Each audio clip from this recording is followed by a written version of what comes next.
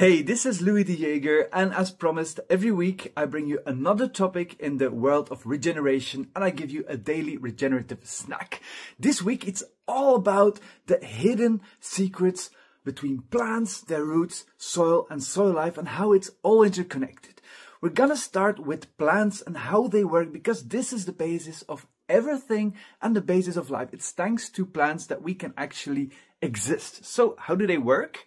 First of all, they have leaves and we learned about photosynthesis, right? So the solar energy goes onto this leaf and it actually acts as a solar panel. It's like electricity and it makes a little factory inside the plant work. It sucks out of water from the soil and it sucks CO2 from the air.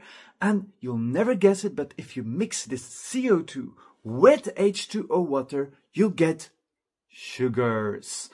Crazy, right? Not only sugars, they also have a byproduct that they fart out. They don't really need it. It's called oxygen, but we kind of like it. So let's be grateful for that. So a plant gets CO2 from the air, H2O or water from the soil, but it needs almost all the elements of the periodic table. And how does it get it? Well, it can get some from the soil, but the problem is the plant roots can't always get them. And for this, they need help. Tomorrow, we're gonna find out how this exactly works. See you tomorrow.